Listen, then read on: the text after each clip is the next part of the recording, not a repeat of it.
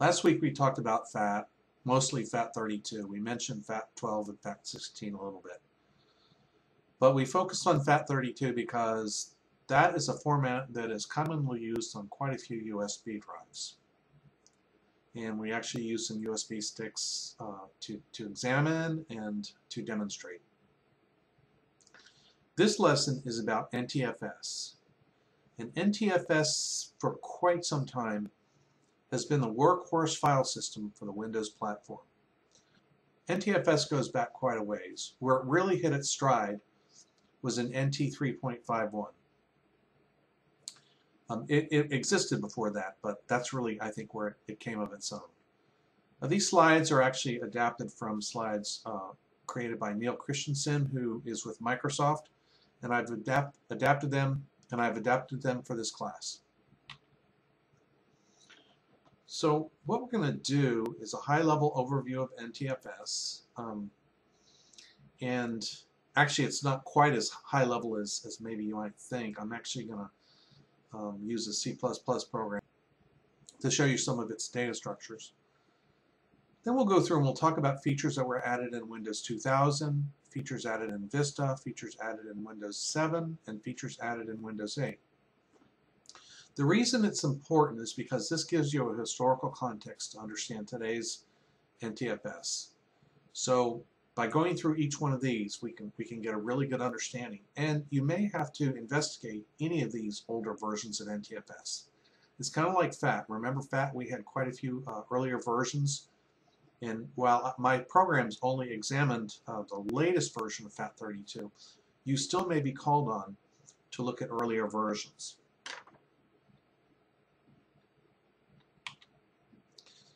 So NTFS is a journaled file system. And that is really important because it gives you a lot more robustness. For instance, if the power goes out or something happens, a journaled file system is going to be able to recover when the power comes back on. Maybe not 100% of the time, but most of the time. NTFS was developed in the early 1990s, as I said. It was developed before NT 3.51. That's the operating system, Microsoft's operating system. But I think it really came of its own and matured in NT 3.51. Its primary architect was Tom Miller. He was with Microsoft. He was a long-time Microsoft. I believe he's retired since, but as with many of those early Microsoft guys, his stock options saw him well. So NTFS was part of the NT 3.1 release. That's where it goes back to. And as I'm alleging, it's 3.51 where it really hit its stride. Windows 2000 included an incompatible physical format change. We haven't had that since Windows 2000. Windows 2000, in my opinion, was a breakthrough. I know we had a NT 3.51, and then really NT 4.0 was such a workhorse in the Microsoft world. But Windows 2000 added so much, and it represented such a monumental advance in technology that there were things such as that that sort of didn't work out just because they were being so ambitious. There was also an in-memory database that Windows 2000 almost shipped with. It was in the beta versions. I was actually hoping for that, but they just couldn't work out some of the the things with it in time. So the current disk format version is 3.1, and we can actually use FSUtil to examine our systems and find out what version we have. So here I have a command prompt running in administrative mode. And make sure you're running your command prompt in administrative mode, or this won't work correctly. And don't just look at this. Go ahead and pause the video and do this yourself. But we're going to use the FSUtil program. So you type from the command prompt, you type FSUtil, FSInfo, NTFS info, and then whatever drive you want to look at. So that would be C for my system drive. And this actually shows you quite a bit of information. Shows you the serial number, which is going to be important as you trace through and match evidence to hard drives.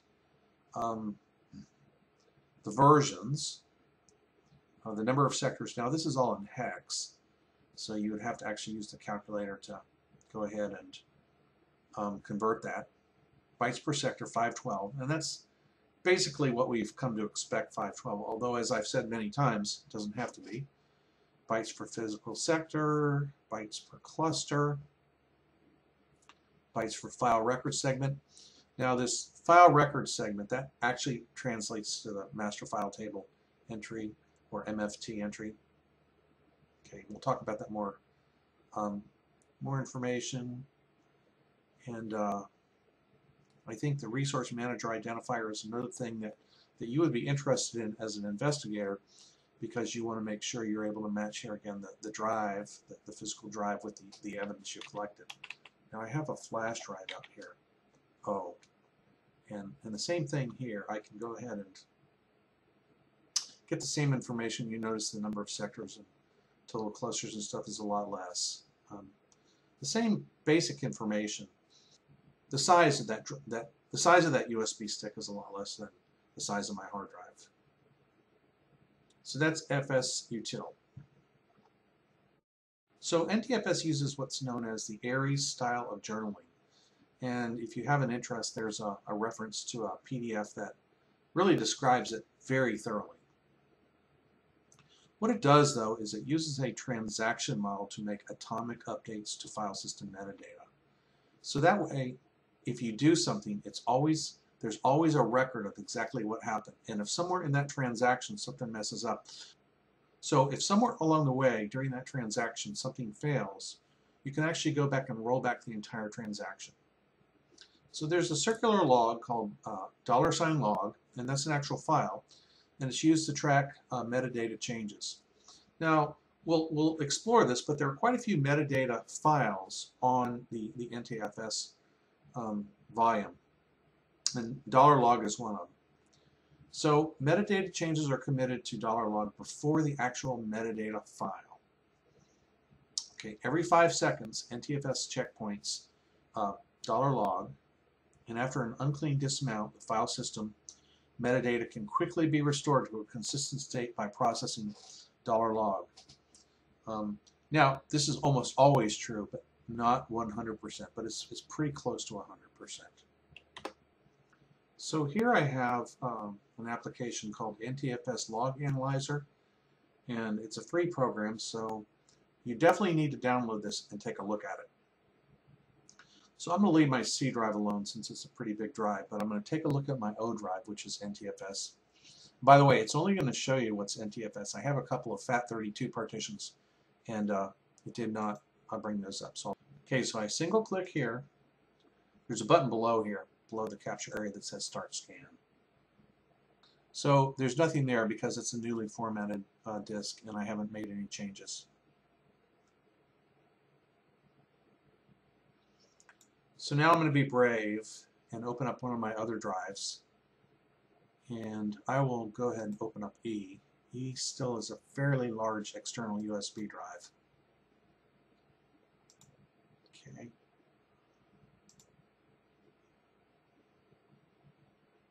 So there's really nothing in the log here. Once NTFS acts on it, it empties the log out. But if there's something pending, you can actually use this tool to see. NTFS, like everything else, is going to have its own limits. And most of these limits are inherent in the way it's set up and inherent in the PC's architecture. Its cluster size can range from 512 bytes to 64K. As we've said, it defaults to 4K or 4096 bytes, but it still has a range that it can be. It's always going to be some sort of a power of 2. The maximum volume size is 2 to the 32 minus 1 clusters. Okay, so this is 16 terabytes at a default 4K cluster size. That's pretty big. I don't have any drives that big. Or if you're willing to go with 64K clusters, you you can create a volume that's 256 terabytes. Now bear in mind with 64K clusters, small disk files are going to waste a lot of space.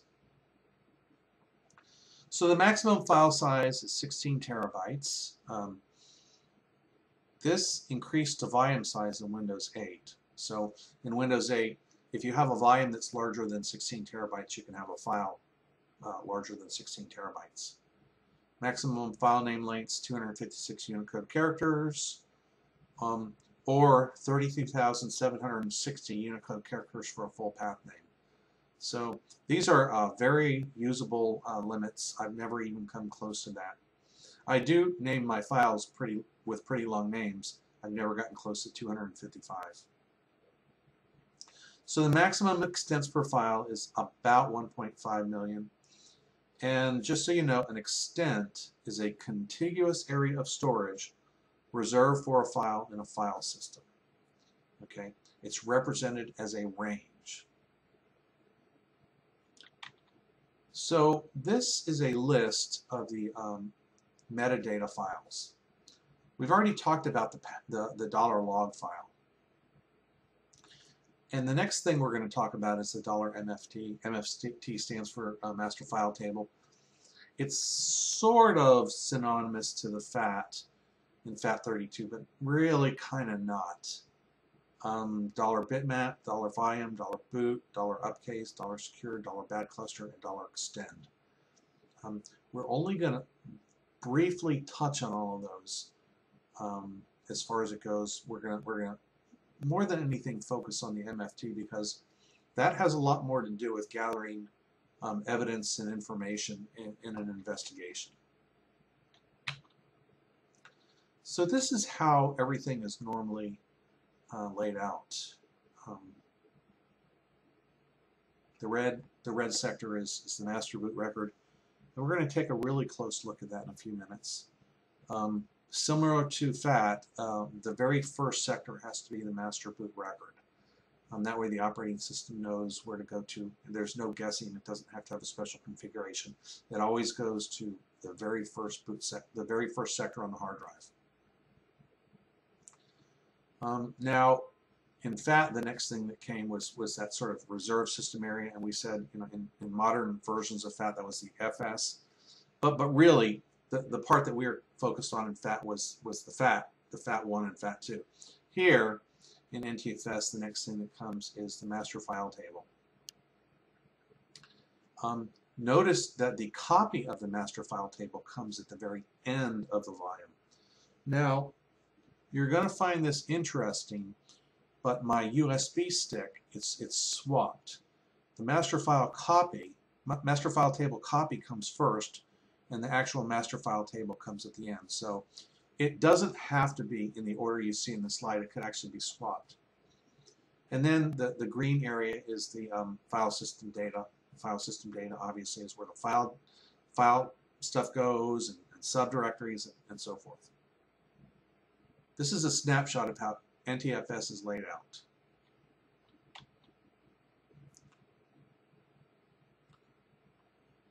So the NTFS boot sector is similar to the FAT32 boot sector.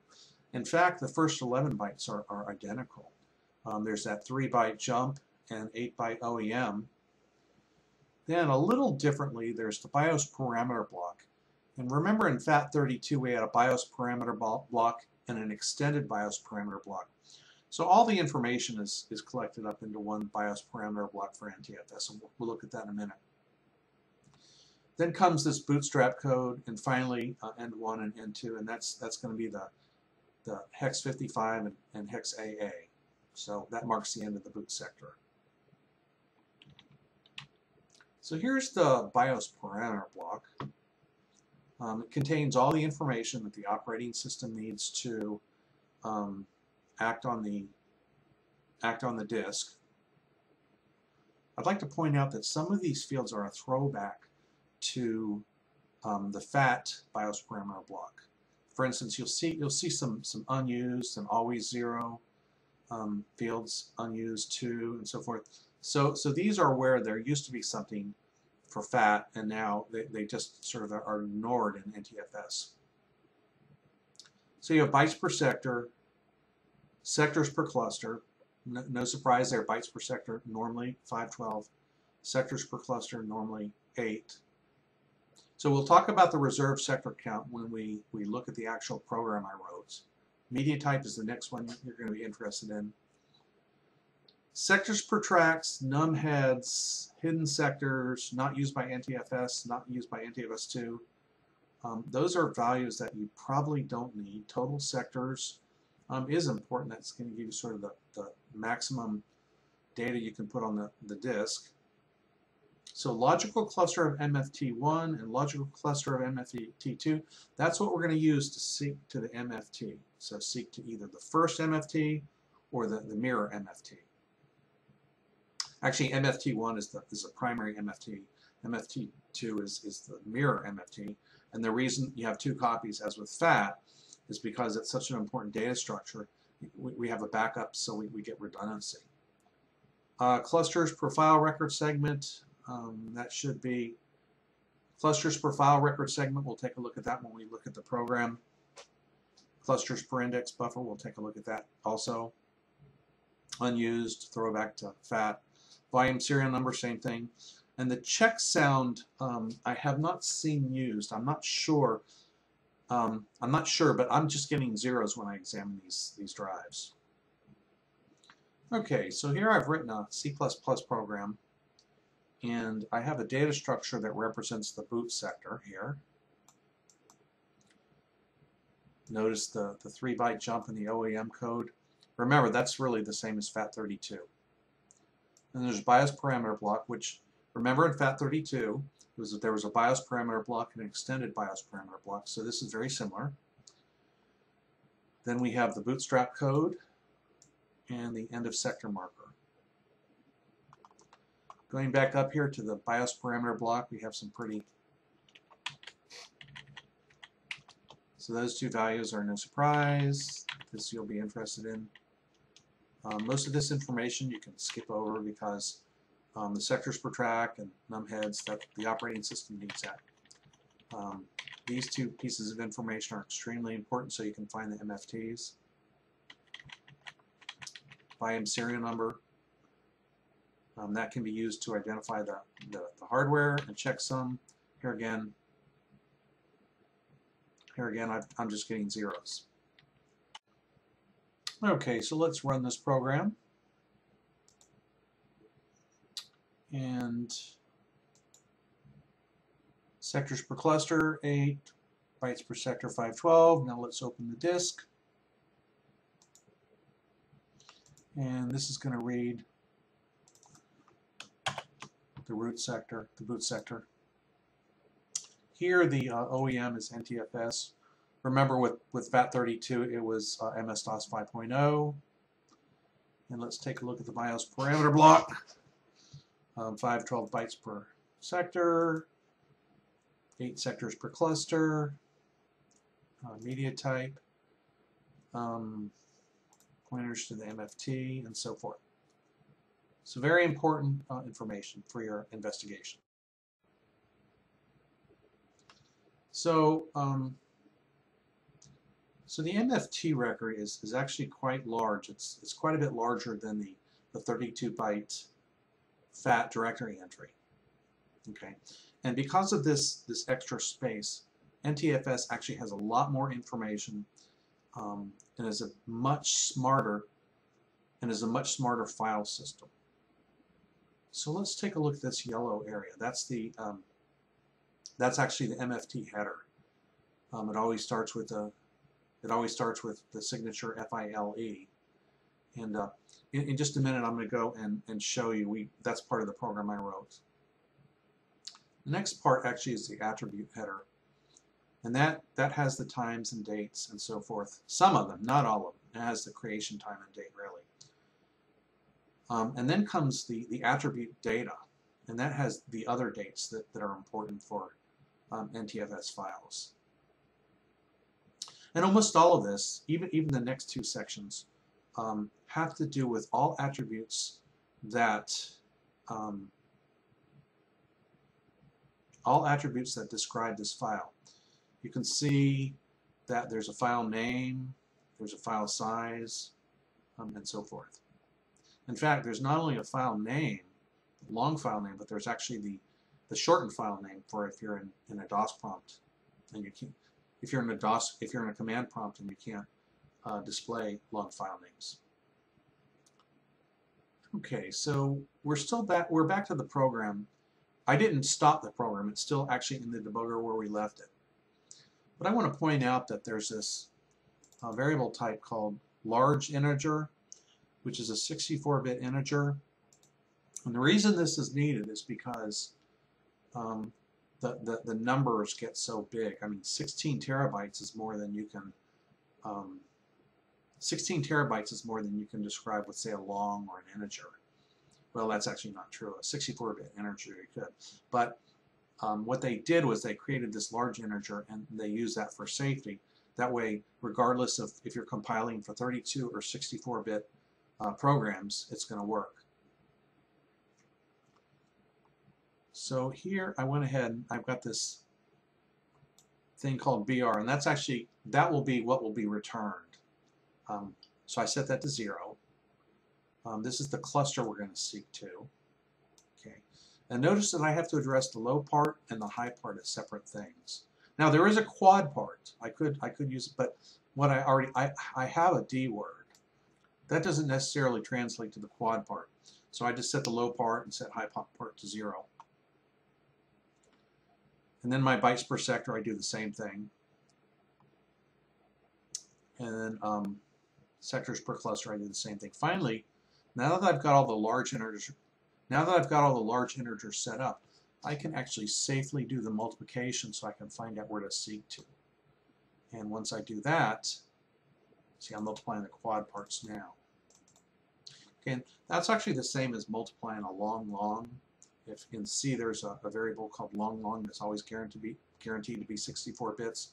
There's a long that's always guaranteed to be 64 bits. So it's the same thing. However, you can't really use a long because these API calls don't expect it. Okay, so let's go ahead and walk through this.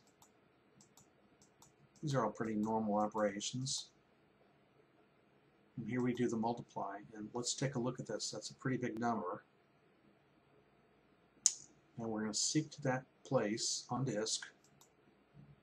Now we're going to read the master file, the first MFT record header.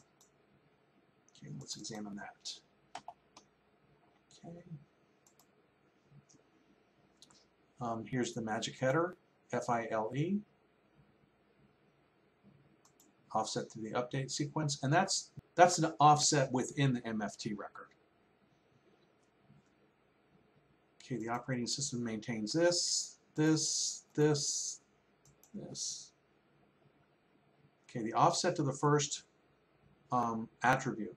Remember, the very first section is the record header, and right after that is the attribute header, and that's actually essentially what this points to. Okay, this is the size of the file record. This is the allocated size of the file record. That's basically how much space that the whole MFT takes up. Okay, so that's essentially the most important information. So that's the most important information in that record header. So I have two USB sticks in my computer. One uses FAT32, and I believe we looked at that in the last lesson. And the other one uses NTFS. So let's take a look at the FAT32 disk. And as you'd expect, we have a boot sector. And we actually examined that pretty in depth. FAT1, FAT2, okay. Root directory. And notice that we've got these files that WinHex has found for us. And here's a subdirectory that I can take a look at. Okay, so that's what we looked at last week, and that's pretty much what you'd expect. Okay, so now we're going to take a look at the NTFS disk. You notice it actually has a root directory. It's got this subdirectory and all these files, just like the FAT disk. But notice it's got a lot more of these $sign meta files. the one that's really important to us is the MFT. Okay, so there you can see the MFT, and you can see the MFT mirror. And here's the log file that we had talked about before. So that just gives you a side-by-side comparison of what a FAT32 USB device looks like, and an NTFS device looks like side by side in WinHex.